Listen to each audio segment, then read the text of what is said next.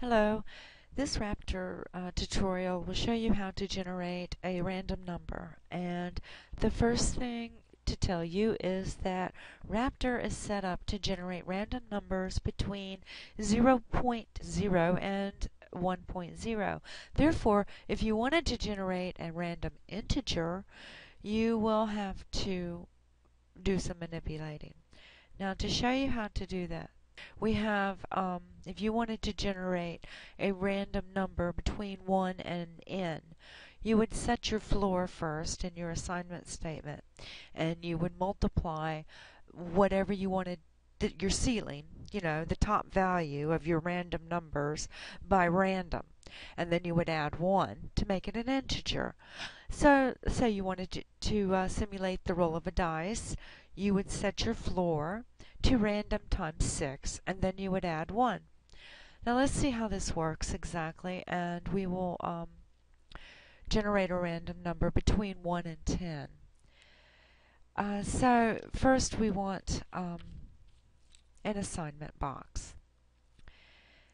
And double click. And we're just going to call it number. And we're going to set our number to floor times our random times 9. Then we're going to add 1.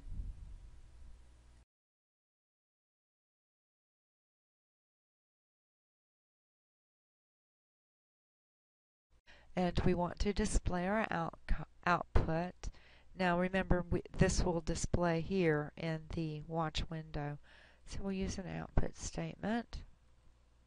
Double click.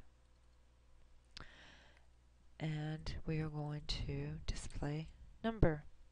Now let's run that. Remember, watch the watch window.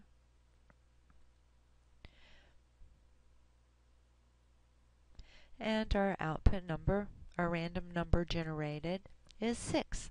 So we know our program, our flowcharted program is working correctly, and we can use this as a base to add loops